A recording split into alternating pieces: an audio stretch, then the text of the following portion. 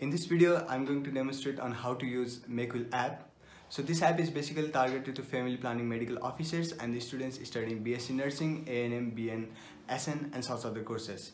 So this app over here consists of medical conditions, and the numbers 1 to 4 over here denotes which contraceptive method is best to use for such medical conditions, and the indication of such numbers has been described over here.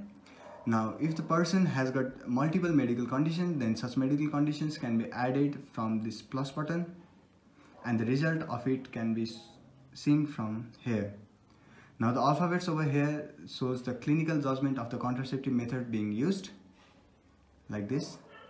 And moreover, if you want some directions about the contraceptive methods, then that can be seen from here, which describes the different doses and different side effects of that contraceptive method. So this app is available in Play Store and you can download it anytime. Thank you.